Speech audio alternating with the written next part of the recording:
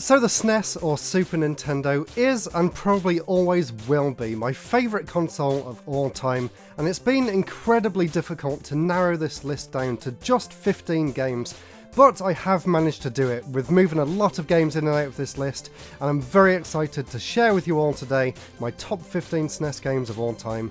Let me know in the comments below what your top 15 games are too, and with that said, let's get started.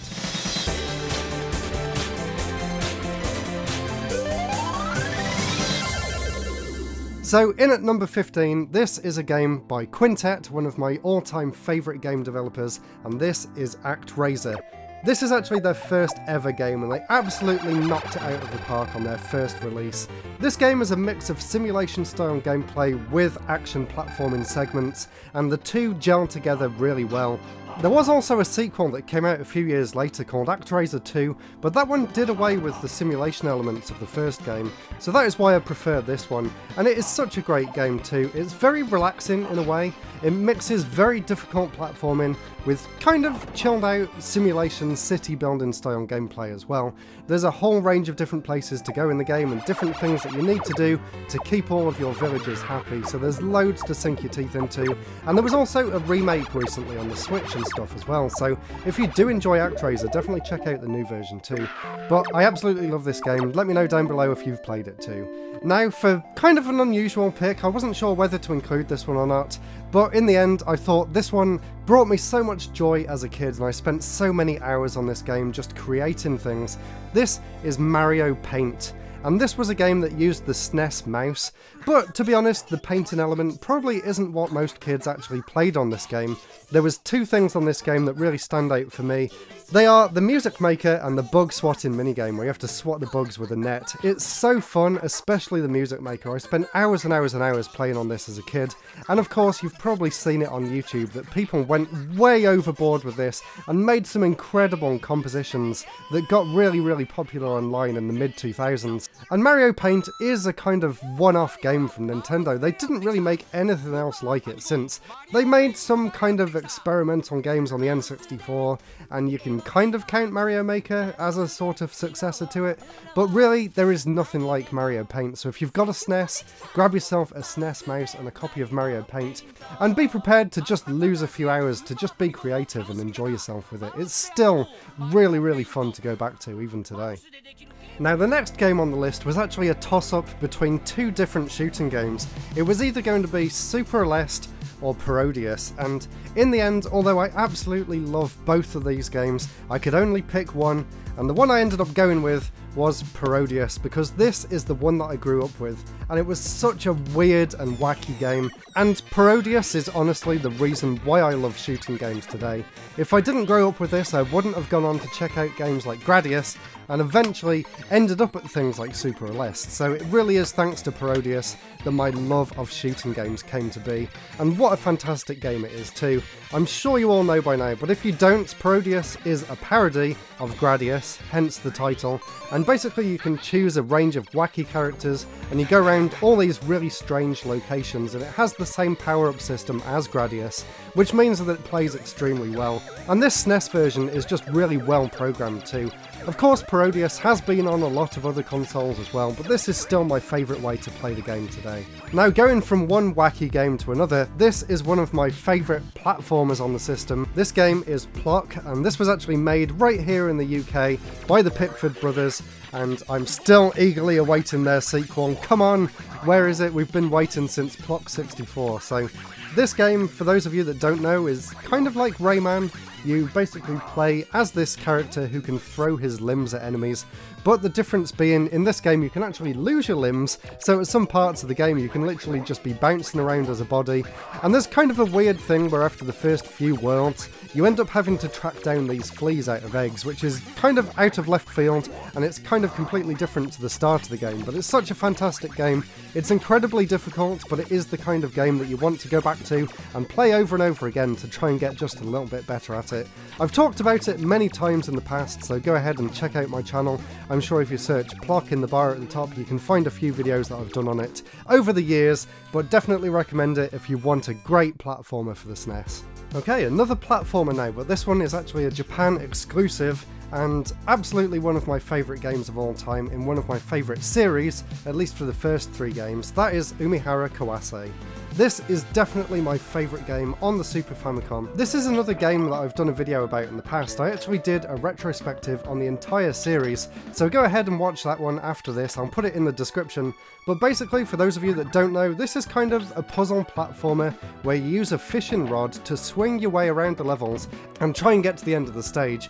It sounds like a simple concept, but in execution this game can get extremely challenging, and it also has a really high skill ceiling too, which is one of the reasons why I love it so much. You can pull off some crazy stunts in this game once you know how to control it properly. So highly recommend this game. I don't really recommend any of the newer games in the series, so if you were tempted to go and get the Switch games after hearing about this, try and get the one on the Vita or the PSP or the DS. They're probably the best way to go to get the proper Umihara experience, and I really do hope that they bring out the original games on the Switch at some point. I really think that people deserve to play the best in the series, rather than Fresh and Bazooka, which I wasn't a huge fan of, honestly. Now, how could I have a top games list without including a Mega Man game? There's loads of great Mega Man games on the SNES, but the one I always go back to is the original Mega Man X. And yes, unfortunately I don't have a box for this game. I would love to try and upgrade to a boxed copy at some point, but what I do have here is one of the best action platformers of all time. I actually really enjoy X2 as well, but I do think the first one is probably a bit more of a better made game. It's kind of got a bit more thought put into the level design and the layout, and the music's more memorable in this one as well, but you really can't go wrong with any of the Mega Man games on the SNES. Even Rockman Soccer, even that one can be fun, honestly. But yeah, Mega Man X is definitely the highlight of the Mega Man series on this system for me. Now for the first RPG on this list, and I really struggled to decide which one to include as well, because there's so many fantastic RPGs on the SNES, from Final Fantasy 3 and 6, 2 of my favourite games in that series, as well as the Breath of Fire games, but the one I decided to go with is a game called Lufia 2 Rise of the Sinistrals, and this is almost my favourite RPG on the system. Not quite, because I think we've got 2 more coming up, maybe 3 if you count one of them. But the reason that I picked Lufia over those other games is for several reasons. Number one, I think the story in this game is a lot better paced than a lot of the other games on the system. Number two, I really enjoy the dungeon design in this. They don't overstay their welcome, they're full of really inventive puzzles, and they all feel quite unique as well. It also has a great battle system, and the music in particular is just incredible. Apparently it also got a remake on the DS, which I would love to try out at some point, although I've heard that it's not as good as the SNES original. So if you want to try an RPG for the SNES that's a little bit different and kind of obscure compared to a lot of the other picks on the system, then definitely give Lufia 2 a try. You will not be disappointed. Now, I'm kind of cheating for this one, and I don't think I've ever done a top games list where I didn't cheat at least once. I'm including Super Mario All-Stars and Super Mario World in this, because technically it's not cheating, they did both come on one cartridge. This is the Super Mario All-Stars plus Super Mario World pack that came bundled with the SNES here in the UK. You're basically getting 5 incredible Mario games all on one cart, and honestly, each of these games are phenomenal in their own right. But when you package them all together, you could literally just live off this one game and really not need to worry about playing anything else for the rest of your life. There's so much content in here, all of the games are so well made, there's so many secrets in the levels. Mario 3 is my personal favourite, but I know a lot of people really love Mario World as well. But to get these SNES versions of all of these games on one cartridge is just fantastic, and I really wish that Nintendo would go back and remaster some of their old Mario games for modern systems and kind of do an updated All-Stars collection. I mean, 3D All-Stars came out on the Switch, but they didn't really do anything to those games at all. Nintendo did put a lot more effort into their games back in the SNES days, and it really shows with releases like this. Of course, no Nintendo list is complete without a Zelda game. How could I not include Link to the Past? Quite possibly the best 2D Zelda game there is. It's kind of arguable whether Link to the Past or Link's Awakening is the perfect 2D Zelda game, but this one is held in very high regard by a lot of people. If you want to hear more of my thoughts on this, I did actually do a Zelda retrospective as well a while ago, where I go into a lot more detail about my history with this game and why I love it so much. Of course, the main things that stick out in my mind when I think about this game is the light and dark world mechanic. It's such a unique idea, and obviously Nintendo carried that forward into a lot more Zelda games in the future. But this was kind of the blueprint for what Zelda became, all the way up until Breath of the Wild kind of took it back to the NES style games. And of course it did end up getting a fantastic sequel on the 3DS in the form of Link Between Worlds as well. So of course I definitely recommend both of these games. And now for another fantastic game, and another one that I grew up with as a kid. I was tempted to include Donkey Kong Country 2, because I do feel like that's probably the best game in the original trilogy, but the one that I grew up with and the one I have the most fond memories of is the original Donkey Kong Country.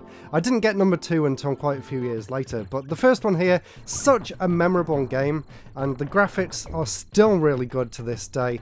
Also, the physics and just the way the game controls and the level layouts is just so good, and it is a game that I can go back to and just easily finish now without even thinking about it really. I can just play through the entire game and just enjoy myself and just take myself back to playing it as a kid. Except when I was a kid I would get really frustrated and never be able to get past the minecart level. But these days I can do it no problem. So Donkey Kong Country, definitely one of the best platformers on the SNES, but not my favourite.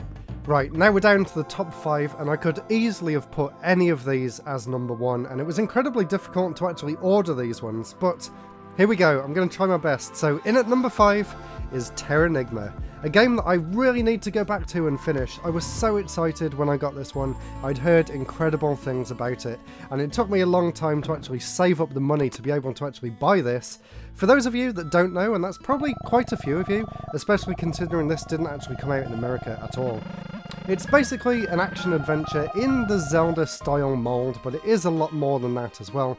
It features a really interesting world where you basically start in the underworld and you go around these different towers, which are kind of the different dungeons to begin the game, and then you go up to the surface and then the whole world expands, and depending on what you do and who you help out in the world, it kind of regrows and it changes as you're going through the game. It's such a unique concept, and it plays really well too. There was another game that came before this one, which, yes, I haven't got to it just yet, and I'm sure some of you know what's coming up. It's another game by Quintet as well, and you know that they're one of my favourite game developers. So Terranigma, definitely one of my favourite games on the system, and I really need to go back and finish it. Maybe I'll actually try streaming it. That might give me the motivation I need to get all the way through the game, so go ahead and follow me on Twitch if you want to actually see me playing through Terranigma at some point in the future. I'll do that now I've mentioned it in this video, so stay tuned. Now for another Nintendo classic, which no top SNES games list should be without. For some reason I've got the American version and I never actually owned it growing up. The first time I ever played this was actually on the Wii Virtual Console.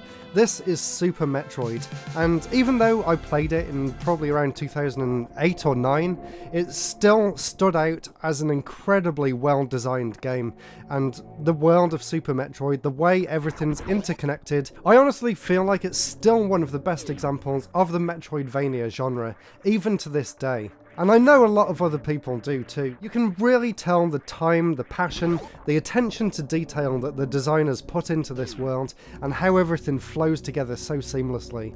It's a game that I can go back to and play again and again and again, as I have done. I played it on the Wii, of course. I also played it when I picked up the version here on the SNES, and I also played it on the Switch more recently on the SNES as well, after I finished Metroid Dread, and I can honestly say that it holds up incredibly well, even compared to a brand new game like Metroid Dread. Although that one's fantastic too. So if you've got a SNES, or if you've got a way of playing Super Metroid, then do yourselves a favour and find out why people say that this is such a good game. You will not be disappointed. Number 3, and I'm sure a lot of you were actually thinking that this one would probably be number 1, but there are 2 more games that maybe aren't quite as good technically as this one, but they do hold a lot more meaning to me personally. So in at number 3 is Chrono Trigger, a truly incredible game. It may be kind of cliche to say that it's one of the best JRPGs of all time, but it gets that acclaim for a good reason. I love the pacing of this game. Just like I said about Lufia, this game doesn't overstay its welcome. People think when they're thinking of Chrono Trigger that it's a massive, sprawling 100+ hour adventure, but honestly you can probably get to the end of this game in about 20 hours, which I honestly think is a perfect length for an RPG, and obviously it's got a load more different endings too, so You can get a lot more replay value out of this if you want, but what Square did with the 20 hours that they allotted this game, they just went off in so many different directions with this game. There's so many really interesting locations and characters and different storylines that you encounter throughout this game, and the battle system of course was kind of groundbreaking at the time as well, including the active time battle system, which of course went on to feature in Final Fantasy, as well as the positioning of the characters in the battle arena itself, which allows you to do loads of different special moves. It's such a great, well thought out game, and obviously the music is incredible too, and I can't pass up any opportunity to show off my signed box right here. I talked about it in more detail before, I think in my favourite games of all time video, so I'll link that one down below as well. But obviously you knew this one was coming, Chrono Trigger. And for the final two games, you probably didn't see either of these come in if you don't know me personally, but in at number 2 is Kirby's Fun Pack. Easily my favourite platformer that Nintendo have ever made. Well, technically HAL, but I'm sure Nintendo had a hand in the development of this game. And if you like Smash Bros as well, a lot of its DNA can actually be traced back to this game, so that's interesting in and of itself. But the reason I love it so much is that this is the game more than anything else that I played as a kid. I can literally memorise the entire game, and I even remember the first time I was so excited to unlock Milky Way Wishes, which is one of the unlockable games in this. Again, I mentioned this in my top games of all time video, so go ahead and watch that one, but what I'll say here is that every single part of this game is so memorable, and it's so different as well. There's things like Revenge of Meta Knight, which is like a story-driven platforming section, and then there's things like the Great Cave Offensive, which is like a big sprawling Metroidvania treasure hunt, which is just fantastic. Honestly, there hasn't been a Kirby game since that has even come close to matching the quality and the production values and just the sense of playfulness and inventiveness that the developers had with this game. It really is the perfect Nintendo platformer. You really can't go wrong with this, or the remake on the DS as well. They actually included a few extra games on that one too, so definitely recommend Kirby's Fun Pack. Don't be put off by its bright, cute and colourful graphics. There's a really, really deep, rewarding, engrossing and challenging game in here as well, which is something that's been missing from a lot of future Kirby games. And number 1, of course, my favourite game, not just on the SNES, but my favourite game of all time, and I still stand by that many years later. Illusion of Time, another classic by Quintet.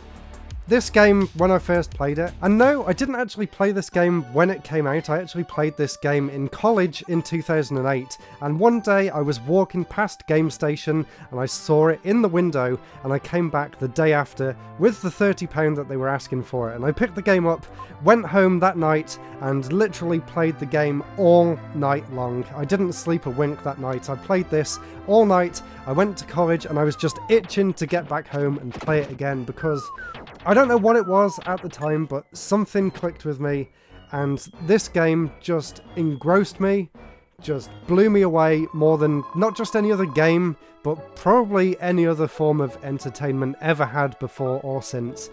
I don't know what it was about this game. Like, looking at it on a surface level, there's nothing too exciting about it. It's a kind of basic action RPG with a kind of weird story that doesn't quite make sense.